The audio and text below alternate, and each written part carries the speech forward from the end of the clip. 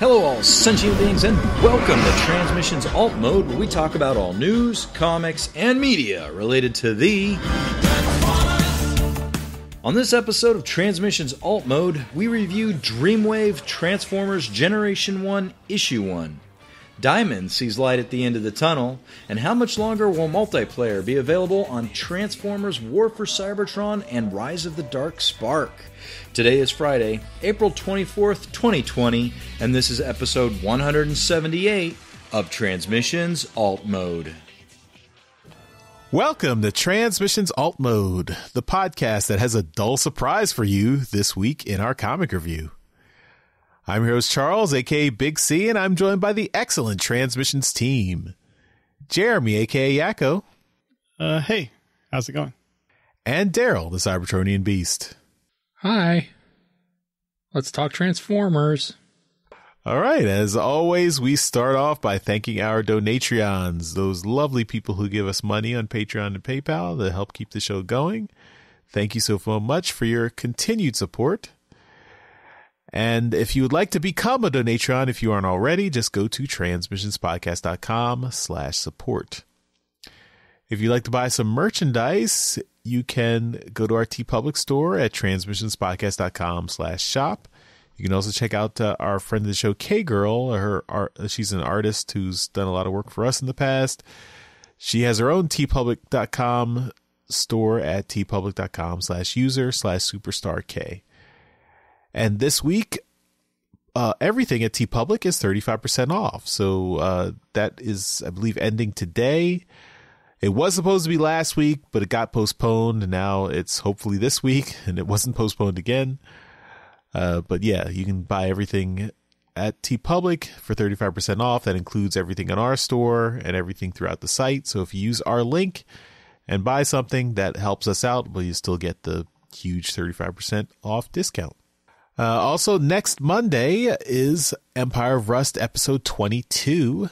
You get a ship if I get a trip.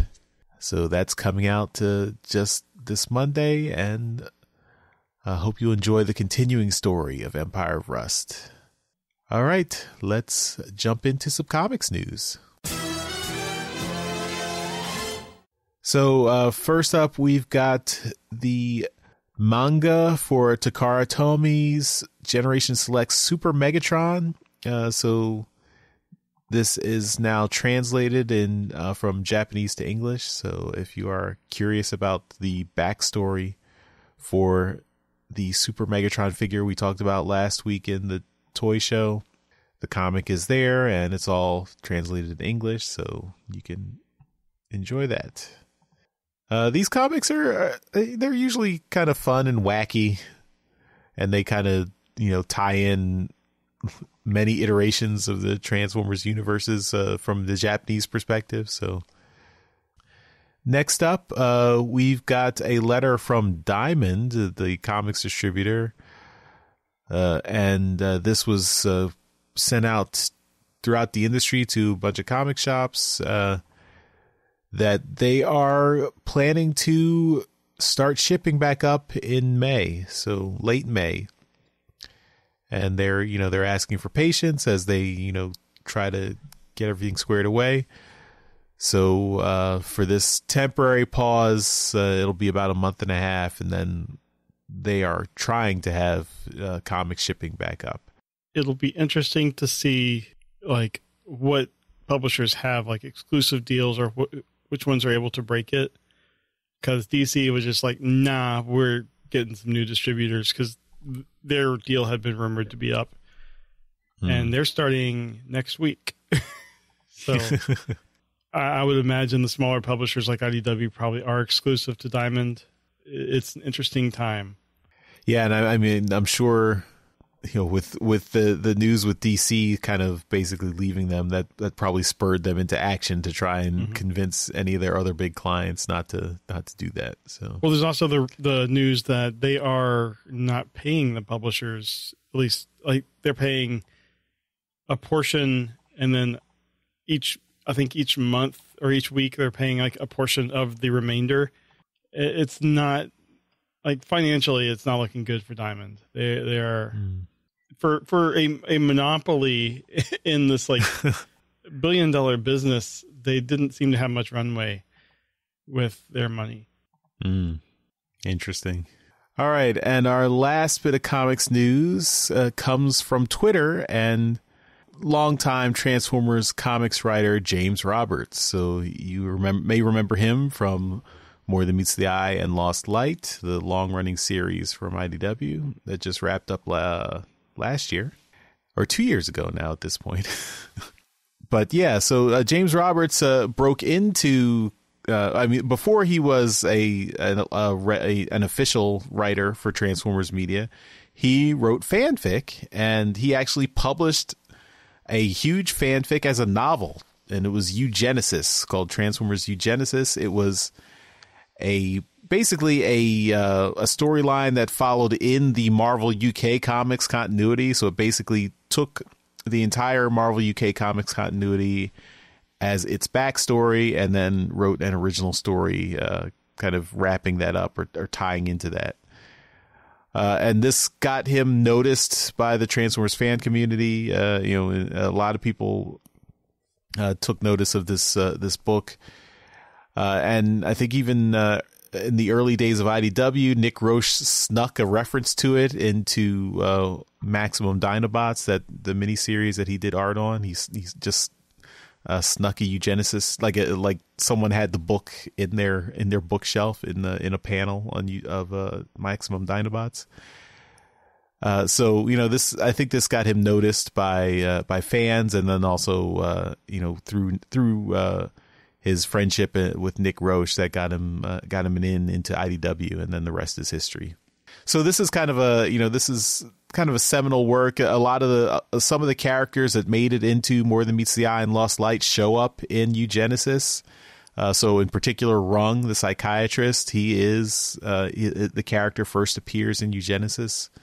So there's some interest from the fan community. It is available online for free. You can probably just Google it and download it. But the physical copy, there's only been, I think he produced like 200 or so for people who wanted a physical copy back in the day. 150.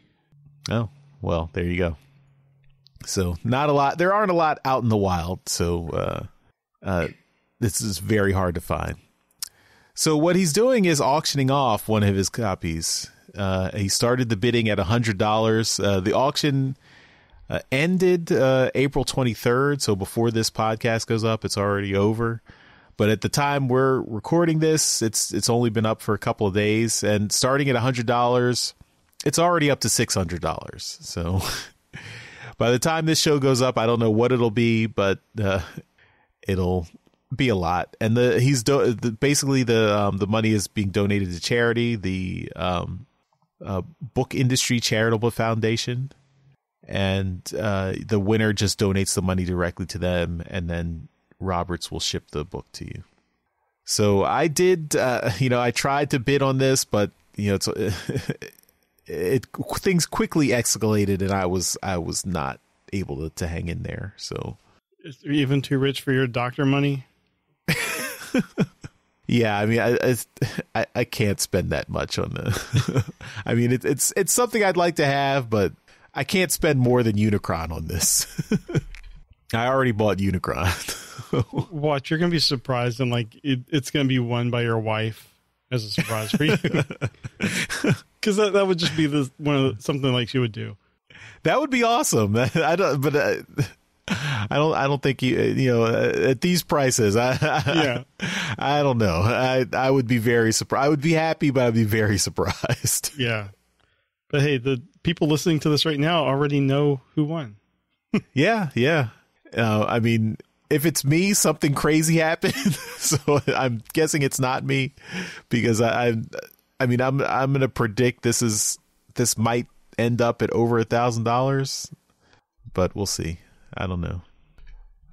But yeah, so it's just interesting. And yeah, I mean, it's for a good cause. So that's cool. I'm just, I didn't think people were, it was that sought after as, I mean, and it is, I mean, it is really a cool, interesting part of kind of non-official Transformers history. So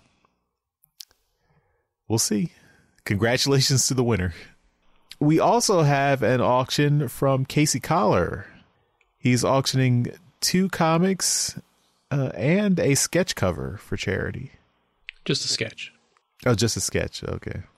Oh, and an Megatron original 8x10 inch original art. And All Hail Megatron. All Hail Megatron number 1, the Killing Joke variant. And All Hail Megatron number 12, the Megatron No More variant. So those are 2 classic covers from All Hail Megatron. Killing Joke, based, of course, on the Batman Killing Joke cover. And then All Hail, the Megatron No More, based on Spider-Man No More cover. So 2 classic covers. I did get the All Hail Megatron cover for $20 back in the day. Thank you, Marion. But yeah, these. I mean, and this is also going to the same charity. So yeah, what is the bidding up to for this one? Right now, it looks like $380. So this one ended even earlier than Robert's one. So yeah, it ends on Monday. Yep, or ended on Monday, the 20th. Heavy. Time travel is hard. Yeah, that's cool. I mean, I think these are it's cool that artists and writers are putting up stuff for auction in these times to help. Mm-hmm. Everyone in this the whole pandemic situation. A lot of people are hurting, so this is a good cause. All right, so let's move on to our comic review. And this week, we do not have any new IDW comics, unsurprisingly, so we decided to go back and do a classic review. Although it's not super classic, it is 20 years ago, but it's not G1. Or it kind of is G1. I don't know. You can decide. But this is Dreamwave. We're going back to Dreamwave. This was the first resurgence of Transformers comics since the original series ended in the early 90s. This was the first Transformers branded property to use Generation 1 as part of its title. So this was kind of a retroactive thing put on the original Transformers series, because back in the day, when Transformers first had its kind of first mini reboot in the early 90s, they called it Transformers Generation 2. And so that retroactively named the original Transformers Generation 1. And that was something that the fan community kind of took up and used regularly. But this was the first official media that called something Transformers Generation 1 to say, no, we're focusing on the original 80s property. We're not just doing a reimagination of Transformers. We're doing a going back to the beginning, back to the basics, and focusing on the original characters. So I think this is notable, and that's the first media to do that. So this week we're going to review issue 1 of the first miniseries of Dreamwave. So this was Transformers Generation 1. There was a 4-page preview that came out before that, so we're going to talk about that, and then issue 1. And I guess we will also talk about the whole Dreamwave. There's a larger story of Dreamwave. I don't think we'll go too in depth, but this was it's interesting because 2002 Transformers, at least for most people, was it was still there was new stuff happening for kids, like the Beast Machines was over, then Robots in Disguise, the Japanese cartoon, had been imported over. And then they were gearing up for Transformers Armada. That was the first kind of really, I guess, big reboot of Transformers that focused on the going back to the basics of like vehicle-based Transformers, since it had been Beast Wars for the last few years. And so this was a big turning point for Transformers, and Transformers comics had not been really active for a long time, since the early 90s. And the company Dreamwave decided, they were a small independent company, Pat Lee had done a lot of fan art for Transformers. A lot of his images were being passed around the internet. I had one of his images as my computer desktop background for a long time. It was a really taking that anime style and applying it to the classic Transformers was something people really responded to.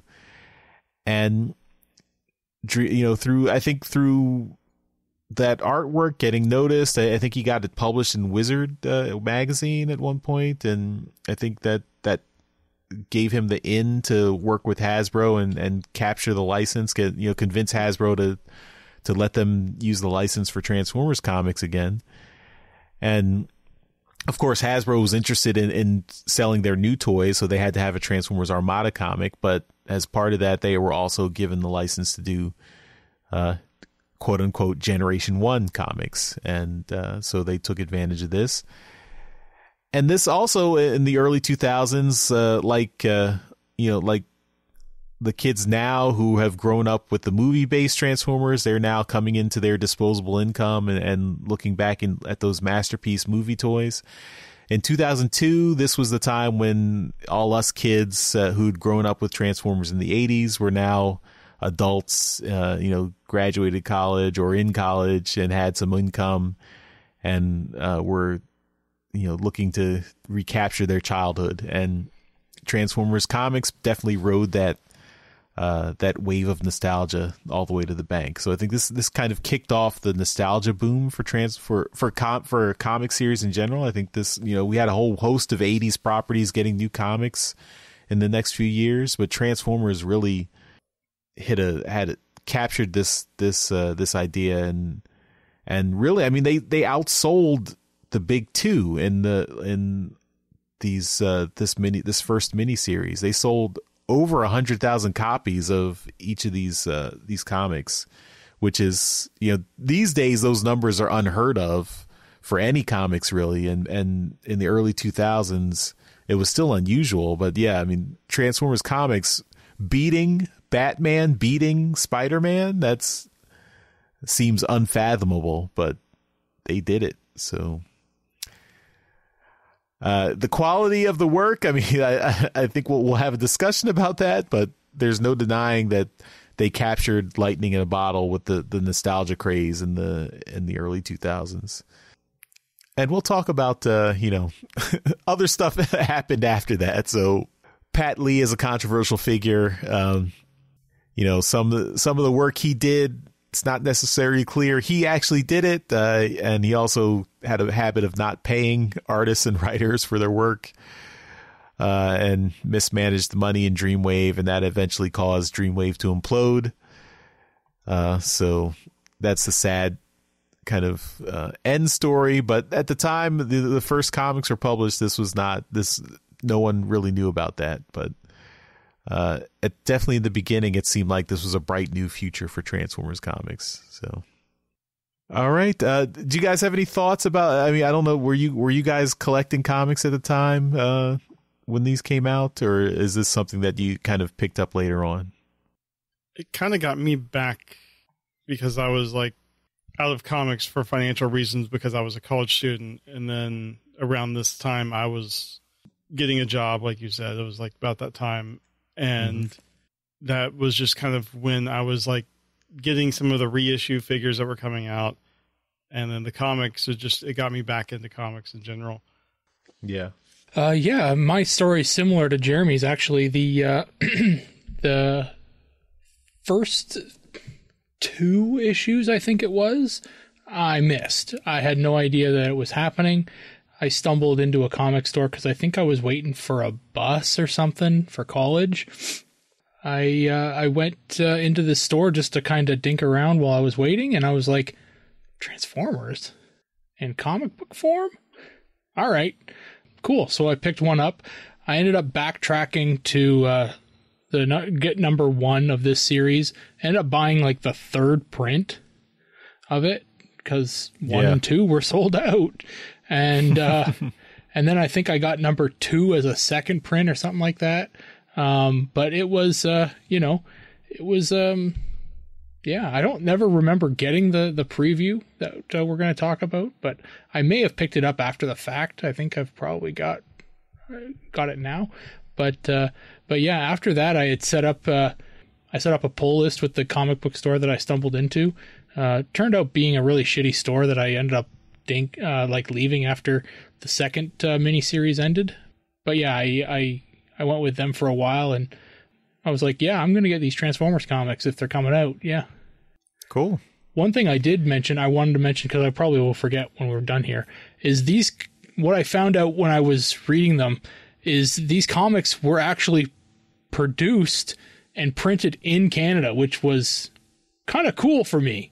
I was, being a Transformers fan and being able to read in the book that, hey, these things were being, written by people living in Canada and being produced. The company was in Canada. Dreamwave Productions was in Canada, just down the 401 from me in Markham.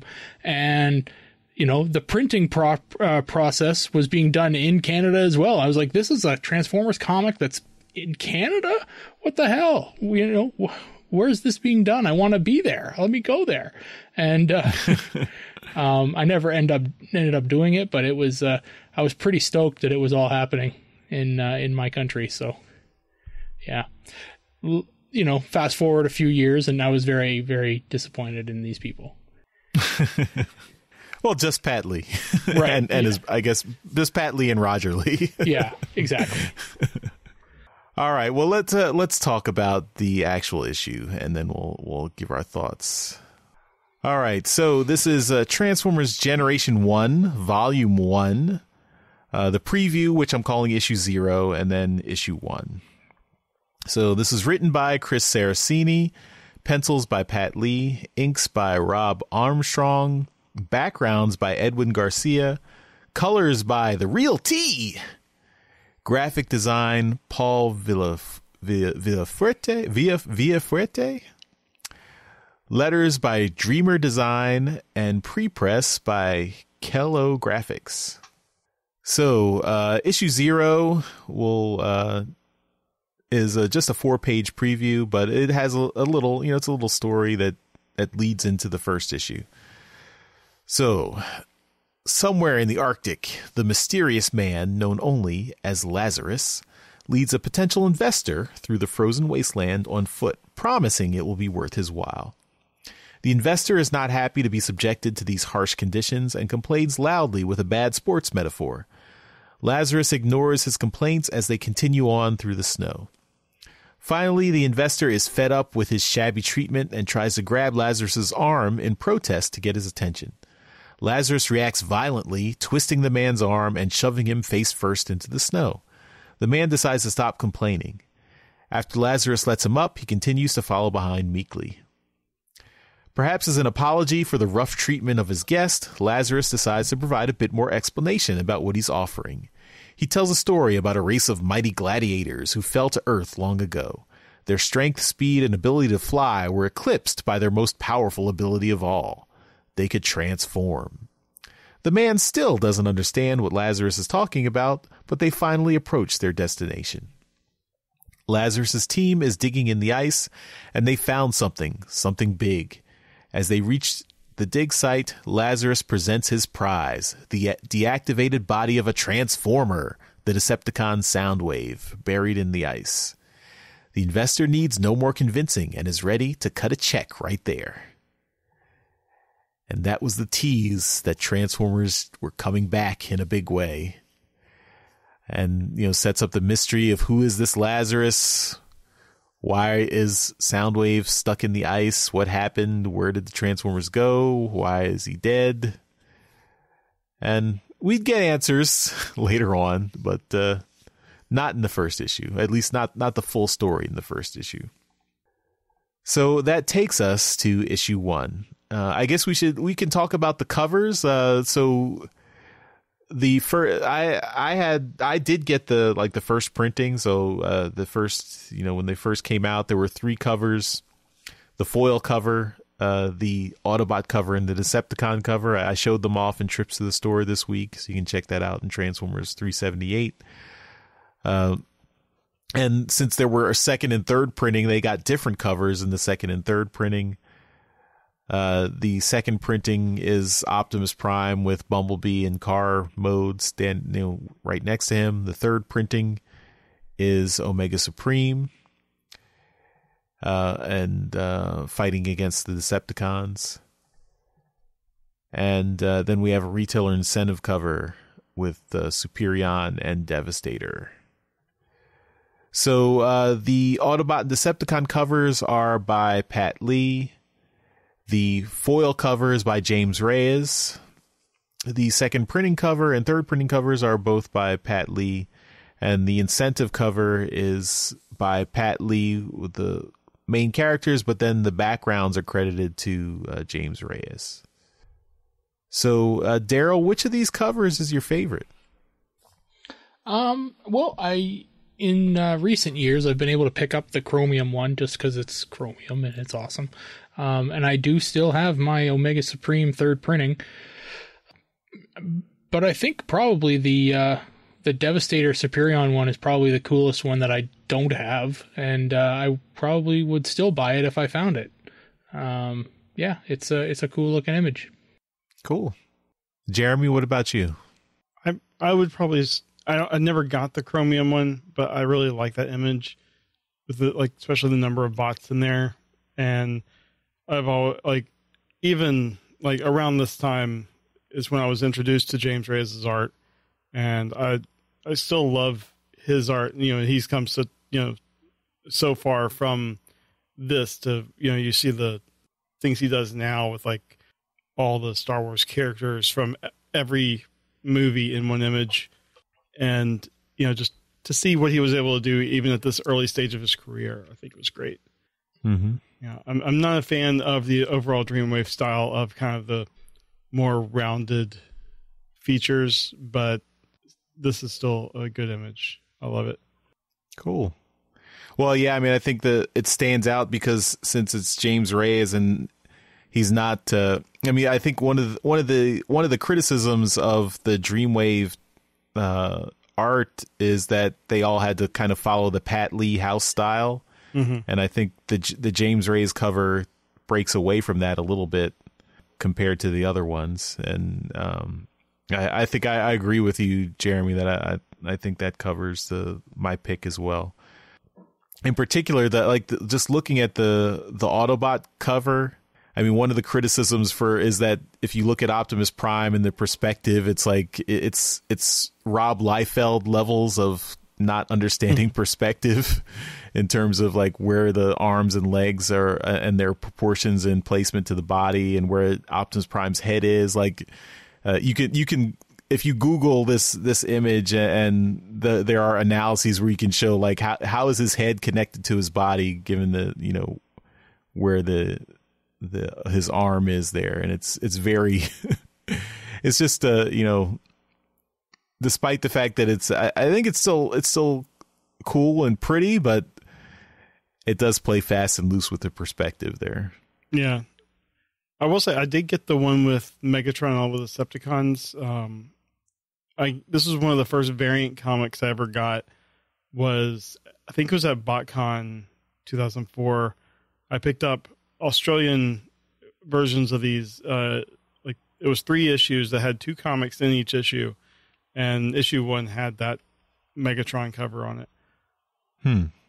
So if I can dig it up, I'll show it off next week. Cool. All right, well, let's talk about the story. So, early in the morning in a jungle in South America, 2 thugs are guarding a rebel campsite. Patrol at 3:42 in the morning is usually pretty uneventful, and these guys are bored. But their boredom is interrupted when a giant metal monster somehow silently catches them by surprise. The monster crushes the first guard in its giant metal hand and then stomps on the other one with a giant metal foot. But the monster is just getting started as an explosion incinerates the rest of the camp. Far away in Cleveland, Ohio, that morning, Spike Witwicky is getting ready for work. His son Daniel stops him before he leaves to make sure he doesn't forget his hard hat. Spike playfully rubs his head as he tells his son to get ready for school. But Spike won't make it to work today, As he prepares to leave, there are two visitors at his door. General Hallow, head of the DWT, Developing War Technology Department at the Pentagon, has come to collect Spike for a very important mission. Spike hesitates, but the general explains that his presence is required, not requested. Further north, in the Northwest Territories of Canada, in the Arctic Circle, the mysterious Lazarus drives a potential customer in an army jeep to an undisclosed location. The customer has to wear a bag over his head to maintain the secrecy of the location. Lazarus is offering the next evolution in warfare to the highest bidder, including terrorists and dictators around the world. This customer is one of those unsavory individuals. As they drive on, the customer expresses skepticism about Lazarus's product. Lazarus promises he won't be disappointed. They arrive at a checkpoint, but they have to leave their vehicle behind to go the rest of the way on foot. Had the customer been able to, he would have been astonished to see the Jeep transform into a humanoid figure and stand guard. As they finally reach their destination, Lazarus points out that his new customer, Bishop, has been fighting a losing battle in his fight for freedom. The reason, according to Lazarus, is his soldiers are obsolete. What if his troops didn't just hold weapons, but could become weapons themselves? Bishop has no idea what Lazarus is talking about, but when the bag is removed from his head, he finally understands. Back at the Pentagon, Spike waits in a hallway for his meeting with the general's team. While he's waiting, he's accosted by a creepy old janitor who tells him there's more than meets the eye around here. But Spike doesn't get to inquire further as General Hallow's assistant shoos the old man away while simultaneously bringing Spike into the DWT command center. General Hallow finally explains why they've brought Spike here. 3 years ago, after the Autobots united with the governments of Earth to finally defeat the Decepticons, the ARC-2 left Earth, taking the Autobots and their Decepticon prisoners back to Cybertron, along with a few human explorers. But they never made it. Due to some unknown cause, the ship exploded in orbit, killing everyone on board. That included Spike's father, Sparkplug. But apparently the Transformers were not obliterated, and Megatron has resurfaced. They have satellite footage of Megatron attacking a rebel camp in South America. Back in Lazarus's base, he presents one of his new products to the potential buyer. Lazarus's team has complete control of Megatron and several other Transformers, and they will carry out their commands efficiently and without hesitation. Lazarus demonstrates by ordering Megatron to move his arms. But for some reason, Megatron doesn't comply when Lazarus orders him to kneel before him. Lazarus writes it off as just a simple glitch and takes Bishop on a tour of the other bots they have for sale. But he doesn't notice when Megatron's eyes glow with fury. In the U.S., General Hallow takes Spike to a secret government facility to explain why they need him. With the return of Megatron, they needed a Transformer of their own to balance the scales. Spike is incredulous. They found one of the Transformers? Which one? As they enter the hangar, Spike sees the unconscious form of Optimus Prime. To be continued. And that was the mind-blowing first issue of Transformers Generation 1. So, there's a lot of complicated feelings about Dreamwave. I mean, I'll try to separate my thoughts now from my thoughts back then. I mean, I was, as someone who was starved for Transformers content and Transformers comics in the early 2000s, this was just a welcome return to Transformers. Having just anything focused on Transformers and trying to update it and take the story a little bit further than what we got in the cartoon back in the 80s. I mean, this was still, it's 2002. We're still, having the kind of the 90s super edgy comics. That's still, in the back of our minds going forward. The art is, of course, it's very, I would say, anime-esque in terms of, taking that anime style and applying it to Transformers. It was, it was a reason to get hyped for new Transformers stories. it was also, this is not a reboot. This was continuing the 80s stories. Like you get a hint, and they have this little newspaper article clipping that's a little bit of backstory where it's clearly the Transformers from the 80s. They crashed, into Mount St. Hilary 4 million years ago, woke up in the 80s, and then started their war again. All that stuff is backstory for this new story, but it's set in the modern day. It's set in 2002. So at the time, there was a lot of speculation. Well, is this, are these stories going to lead up to the movie? Because, the movie happened in 2005, right? So we could very easily have our stories lead into that, these new stories. That's only 3 years away. So I think, and the art was, really the just the quality of the paper, the quality of the artwork was, leaps and bounds above what we got with Marvel. It's kind of prestige comics, I guess you could say, is, looking high quality. So yeah, I mean, I was hyped like everyone else for I think a lot of Transformers fans were hyped for Transformers comics, back in the day. Kind of taking a look at it now, there are, I mean, I'd say there just significant problems. I mean, we mentioned in the intro, a lot of the facial expressions, they're all the same.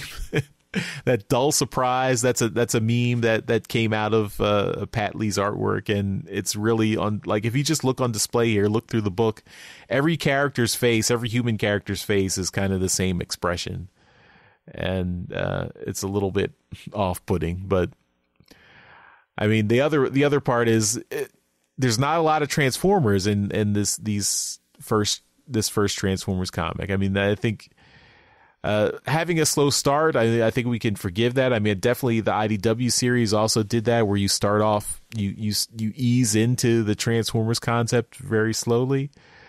But this, I think, and this will be this maybe is a larger discussion for how the series ended up. I think the potential here in the first issue it was very promising, but I think things went off the rails in later issues, but I don't hold that against this first issue. But so yeah, I mean, I was really excited for this and looking forward to this. But looking at it now as 20 years later, or 18 years later from it's I can't untangle my eventual disappointment with the series. And then, I mean, just the first series, I think it was didn't end on a positive note, but later Dreamwave series, I think, got better over time. But then, of course, the company imploded and we didn't get to see anything of where it ended up. But yeah, so I got a lot of complicated feelings is what I'm trying to say. So I'll let someone else talk. Daryl, what did you think? The art is I'm trying to think about how I felt back then when I was reading it, and the art was okay. I think at the time I was similarly to you. I was really happy to be getting something that was Transformers related. I can remember reading this first issue, and when you're on the page, I think it's page 2 or whatever, yeah, so page 2, and you see the hand kind of coming out of the forest, grabs the guy and takes him away, and then the foot comes down and squashes him. You're like, okay, that's a Transformer's foot, that's a Transformer's hand, okay, cool. Then you go through some dialogue, blah blah blah, and then you see somebody driving a Jeep, and you're like, that's Hound. That's got to be Hound. Okay, right? And then the next page is more driving, and then the next page they get out and Hound transforms, but it doesn't show his face. You're like, cool. You're getting it's a little bit of excitement. You're like, okay, they're getting into it slowly. They're building the characters of the human characters of the world, and this is more for Transformers fans. They know that who know the Transformers characters. You don't need to know the Transformers characters to get this. You need to know who the humans are that they're dealing with. So the Transformers are there. They're in the world. They're just kind of showing you how they're interacting right now with it. So they're building that. And then they kind of reveal that somebody's, being presented to a Transformer. And then obviously you get the reveal of Megatron later on and Optimus Prime at the very, very end. And you're like, okay, cool. Here we go. We got some big names and we're starting to roll here. But yeah, it is first issue 1 is a slow start. The preview itself, you get Soundwave and that's it, right? It's just, and he's buried in the ice. I give them the build up for this because it was, for me at 2002, this was exciting for me to kind of read through it. I was into the slow burn getting into the first series because I was really, like you, desperate for some new content. I didn't know how desperate I was, but I was really excited to be getting something new. So as I read through it, I was like, okay, there's somebody. Okay, there's somebody. Oh, Megatron. Optimus. All right, cool. All right, now we're rolling. And then, and for me personally, I had bought issues 1, 2, and 3 at the same time. So I'm like, let's go, issue 2, let's go. And, I just kept rolling with it. For me, it was a pretty good first start. I personally liked it quite a bit. The art, it doesn't hold up. It's for 2002. It was good enough for me because I was just kind of getting back into comics myself, and I was just happy to be getting anything. Looking back on it now, it definitely doesn't hold up when you've got the likes of Alex Milne, Nick Roche, Sarah Peter DeRoche, Guido Guidi, Andrew Griffith. The list can go on and on of just these quality Transformers artists that we have working in the business right now. And you're looking at what Dreamwave was putting out at the time. It's just too much. Even the Optimus on the very last panel, like, how long is his neck? Right? I mean, that neck is a problem insane, in the entire issue. Right? Like, insane the neck on this guy at the time. So yeah, he, it's just it did the trick at the time, and I was fine with it. Right? I was a naive early 20s and just getting back into comics for, my adult comic reading life. Kids' comic reading life was done and I was finished with it. I was just getting back into being a collector for an adult. Cool. And Jeremy, what were your thoughts?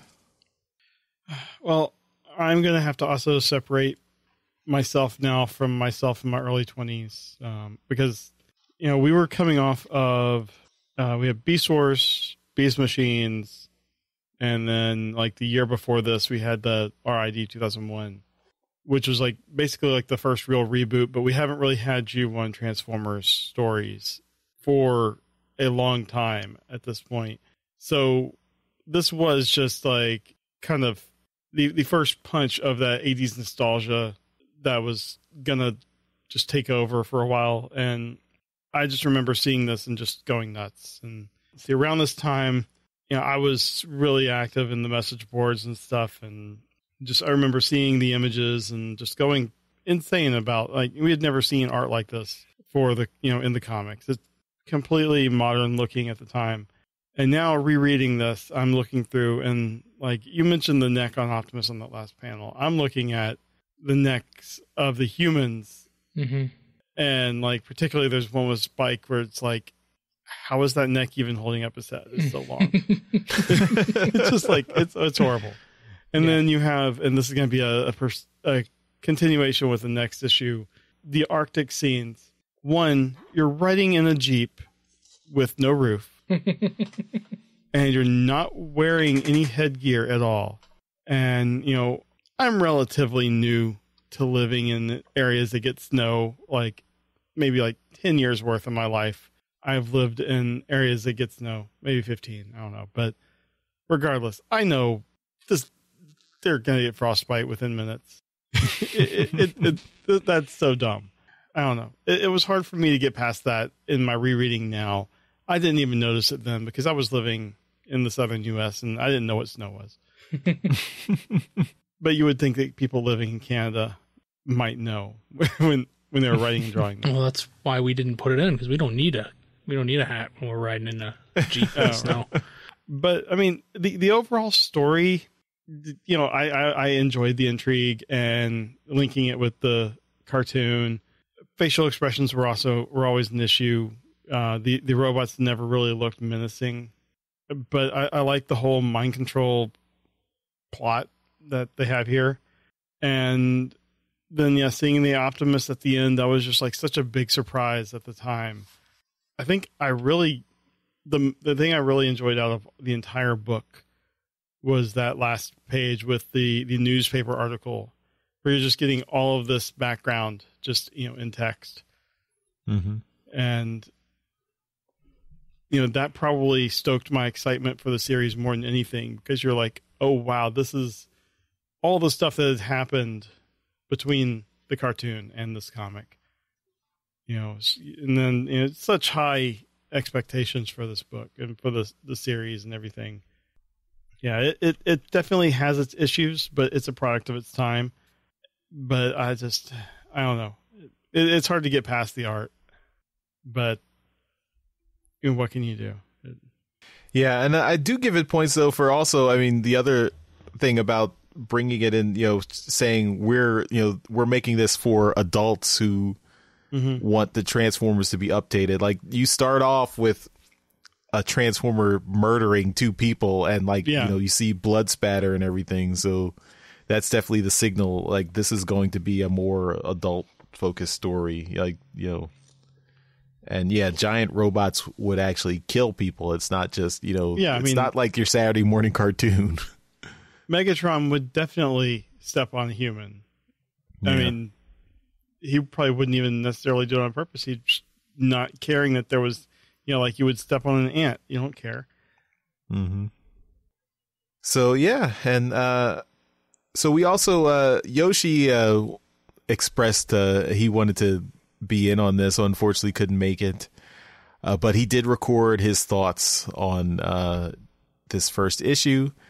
Although he recorded a lot of thoughts, so we kind of pared it down a little bit, just because to fit into the constraints of the show. So maybe we'll put the full thing up as a bonus or something. But let's hear what Yoshi has to say about Transformers Generation 1, number 1.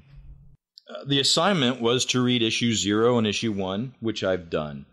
And the memories came flooding back, and they came flooding back hard. I was flipping through this book, guys. Like, I couldn't read it fast enough, and I stopped myself and I slowed myself, and I would read a page like wicked quick, and then I'd read it slowly, and I really enjoyed diving back into this, just because this for me was so personal. And no wonder issue 1 sold like crazy. The timing couldn't have been better. I mean, nostalgia, kids from the 80s having their own money, and a book that is a beautiful mystery. And it's hard not to look at it like Batman or Superman, or whether it's the comics or the movies. Like, They have to reboot these franchises. They have to massage, adjust, and change the backstory a little bit. And they also don't want to repeat too much of everything everybody knows and make it new and feel fresh. And for this first issue, or issue 0 and issue 1, they're both just such good mysteries that no wonder people couldn't wait to get their hands on it. No wonder it was selling like crazy, especially the nostalgia factor is going to get people like me to buy this shit, whatever it comes in whatever form. But once word got out about the story, especially after these first 2 issues, no wonder they had trouble keeping it on the shelves. And you know, an applaud goes out to the writer and to the artist here, Pat Lee, and they nailed this. This first issue, I say all this stuff, and in the back of my head, I can hear some sort of correction coming from Charles. So feel free to pause now, Charles, and correct me so I can look like a perfect dumbass for the rest of this recording. But, okay, so yeah, it's a great mystery and a beautiful tease. Issue 0. What the hell is going on here? And then, boom, at the last page, Soundwave. Like, man, if I wasn't liking the story or I wasn't liking the art, which I don't understand how any warm-blooded human being couldn't, that image of Soundwave lying in the snow, that would get you. I mean, this is a tactical assault on our childhood in a beautiful way from the front of writing and art and nostalgia. Just damn. And then you get that in issue 1. You get what the hell's going on with Spike, and Daniel, and why the fuck are they in Ohio? Like, you don't piece that shit together until the fucking news clips at the end of the 2-page news spread at the end of the comic book, which was fun to read. Sad, but fun to read. But here you got this reboot taking place in the early 2000s. You've got the seriousness of a Batman comic book. You've got militaries involved, and they're acting like militaries. You've got I don't know who the bad guys are, or why they're who they are yet. I have to reread all of this and remember it. But you get the look at Hound. Just why is he being so? Everything about this is a mystery. Like, why is Hound being so complacent? Are these bad guys? Is that why is Hound under their control?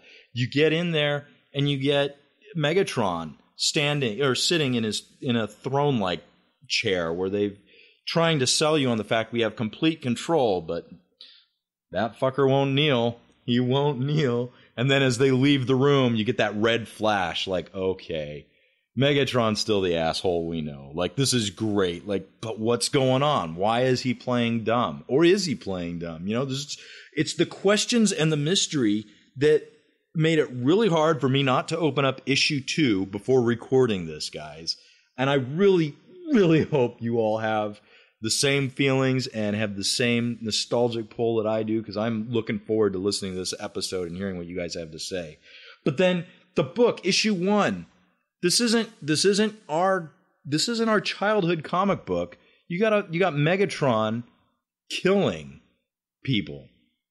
Hand comes in the forest, squished. This is different. This is darker. You've got dark writing is what you have, juxtaposition with beautiful art. Honestly, I don't understand, and I don't remember all the Pat Lee drama that we've talked about on the show. I'm not focused on it. I know there's issues there. Regardless of where credit is due or what have you, the art is beautiful. It's the art and the story writing are having the same effect on me in these 2 issues that Yaniger's art had on me in Generation 2. Like,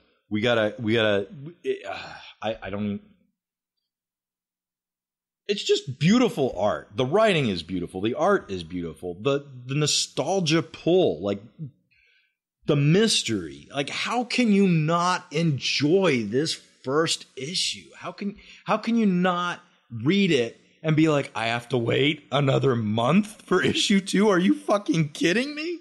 How can you not be that way? Charles, quit nagging in the back of my head. Please be on my side on this. Damn, this is so good. Man, I hope when we do issue 2, I can be on the show, because if not, you're going to get another one of these fucking pre-recorded spasmastic reports from me. All right. Well, I think we disappointed Yoshi.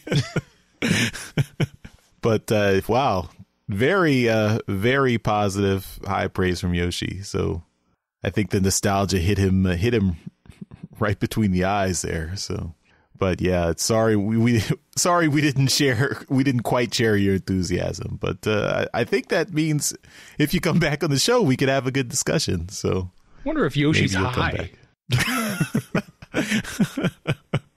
It's like a double rainbow across the sky. So beautiful. That guy wasn't high either, was he? He was just really excited. He was really high, Charles. He was extremely high.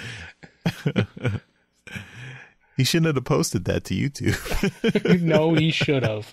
He should have. And he did. And we're all better for it. Well, yeah. So, I mean, I think it's interesting to look back. I mean, we're almost 20 years away from this, so it's just interesting to see how this shaped Transformers comics going forward. But yeah, I mean, I think we'll have more things to talk about later in the series. I mean, we might just go through the whole 6-issue run since we're not getting any new comics for a little while. Cover? Yeah. Yeah. But yeah, I mean, I think this first issue, this is still kind of, we see the honeymoon. It's got a lot of potential, but there's a little bit of things fall apart later on in the series. At least that's how I feel looking back on it. And even at the time, I felt like the end of the series didn't really live up to the potential of the beginning. But so I agree a little bit with Yoshi. It was exciting at the time. Looking back on it, I can't see the. I can't agree with the amount of nostalgia glasses he's wearing. I don't see that. But at the time, I was super hyped on this, man. It was really good. Mm-hmm. But yeah, no. Looking back on it with with the stuff that we've been given, yeah, I see the issues. I see problems with it. Mm-hmm. All right, well, that is our review of Transformers Generation 1, number 1 from Dreamwave, and we will move on to media news. All right, and in media news this week, it seems like this story just keeps getting copied and pasted every week.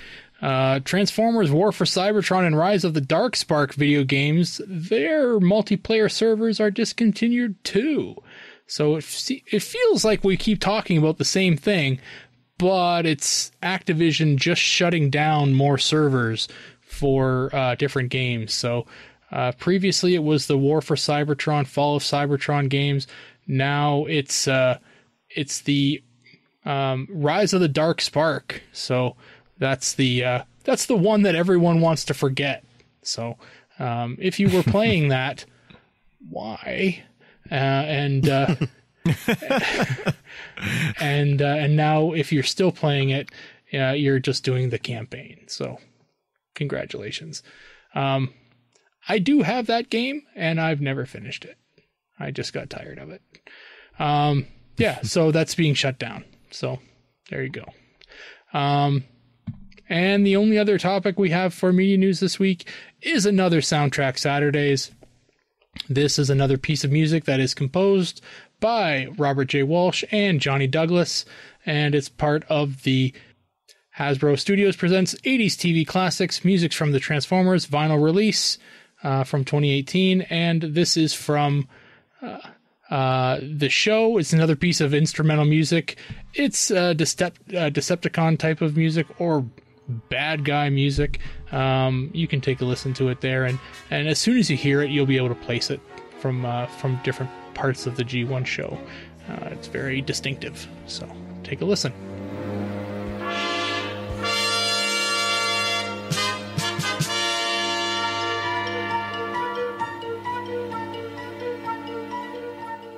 And that's it for media news.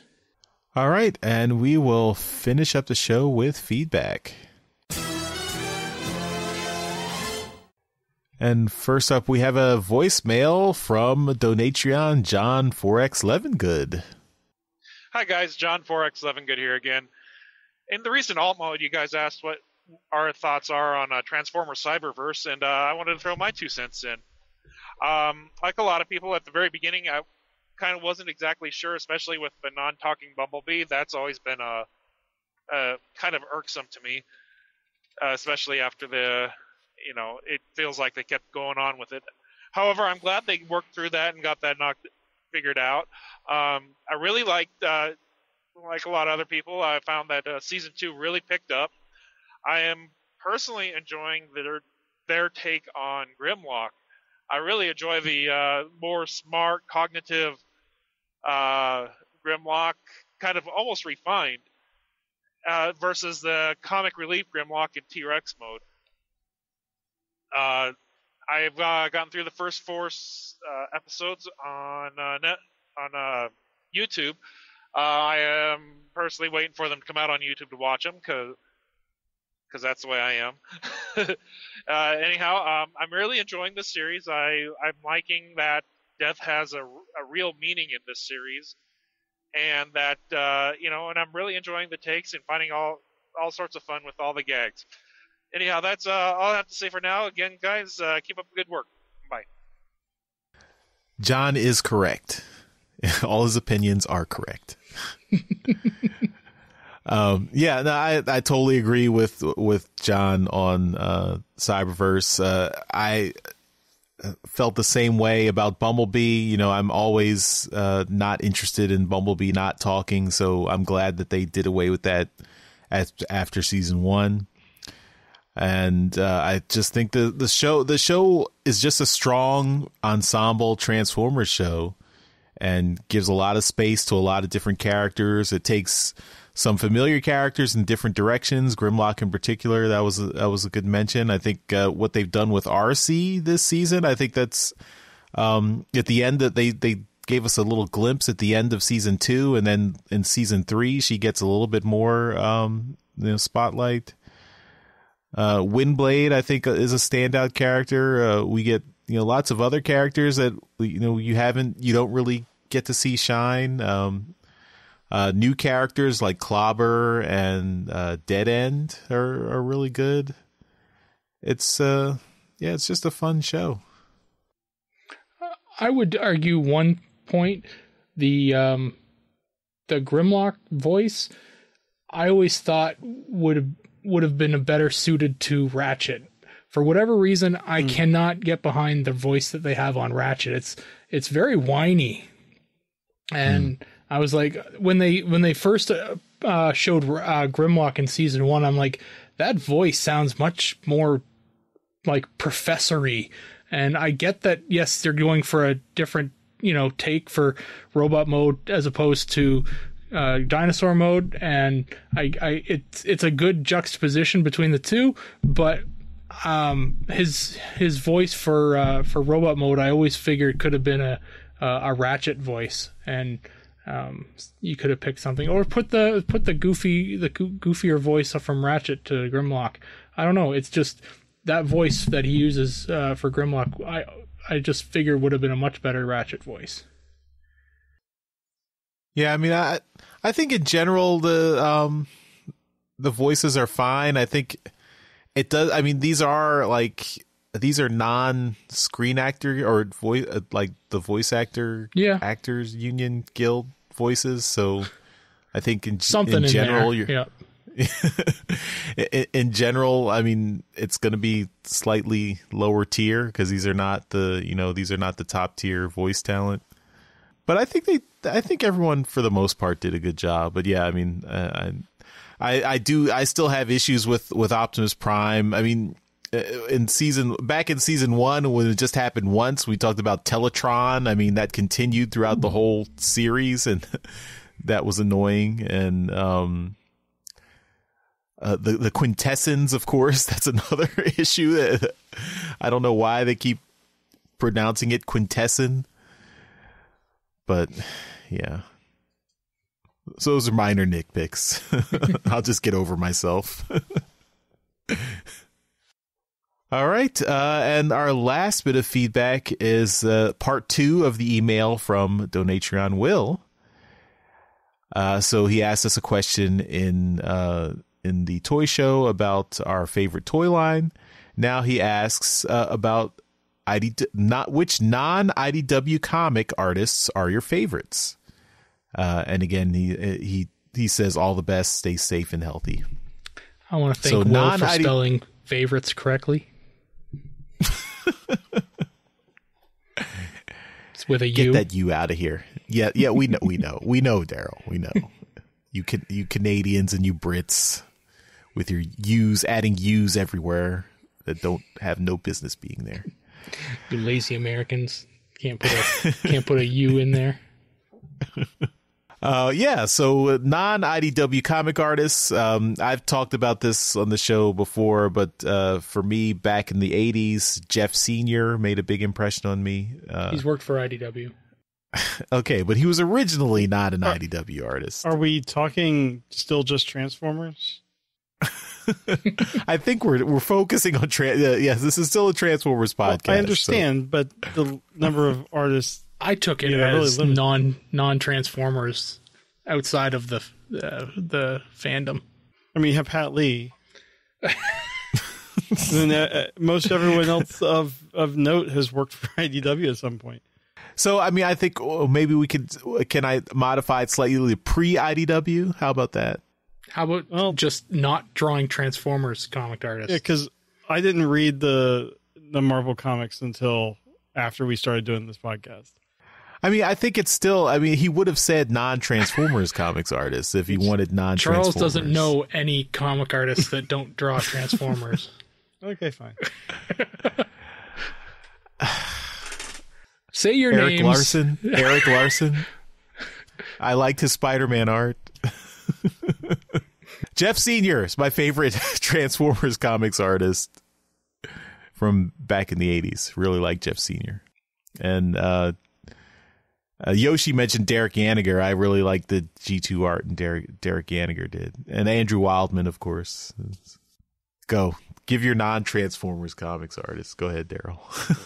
I've got a lot, actually. I'm a fan of art, comic art, so I have quite a few.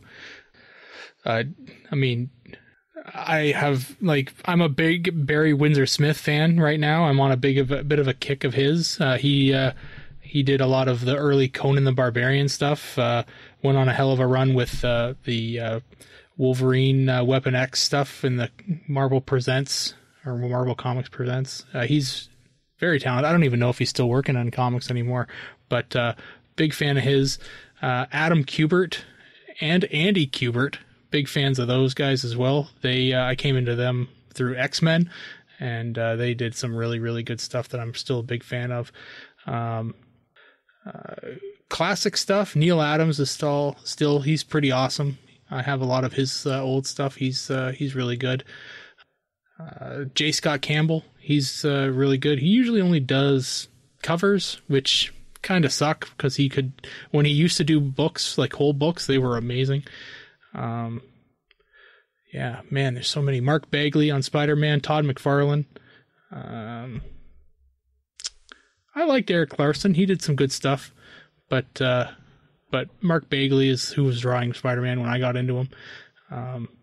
I think probably the biggest guy that I'm into right now that didn't draw IDW at all is Jack Kirby. He's dead. But he died before IDW came into existence, probably. I think so. But no, it's he's a big influence on a lot of artists, and I've been in awe of the stuff that he was putting out. I've been collecting a lot of the old 60s comics, and a lot of them are like plotted and co-written and arted by Jack Kirby. And I'm like, this is just one book. And he did 4 books that month. I'm like, how did he do this? Like, this guy was just a machine, and I'm impressed every time I pick up another book that that he did. And, they were all 20-page books, and they're just, it's great. He was the master. That's why they call him the king. So, yeah. Jeremy? Well, I was a non-IDW Transformers artist. I'll just say Matt Moylan. I've got a few sketches from him. As far as I know, he hasn't done any IDW work except for maybe a cover here and there. right, that's it. No Dan Jurgens from you? No, yeah, I'm kidding. Dan Jurgens is a big favorite. Like I was like in high school when I was like really in my first big getting comics like regularly. I was reading his Superman run. Darwin Cook, who did the New Frontier series on DC, I like that retro kind of simplistic look that he came up with. Kind of IDW related. I mean, he did a few covers during the Dark Cybertron era, but Phil Jimenez is just, he does like in the vein of George Perez, who's also great. He seems to pack so many people into an image. It's just amazing. And then in the modern day, Patrick Gleason, his stuff on Superman was really good. Before Bendis came, he did the Rebirth Superman series with Peter Tomasi, and I adore that series. So pretty much it I can think of right now. A lot of great artists. A lot of great artists out there. Mm-hmm. So, Will, let us know what your favorite artists are, and if, what do you think of some of our picks here?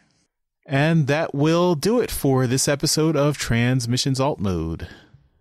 Thanks, everyone, for listening, and we will see you next time. Bye-bye. Bye. Later. Hey everyone, thanks for listening to this episode of Transmissions. But just because this episode is over doesn't mean the Transformers fun has to stop.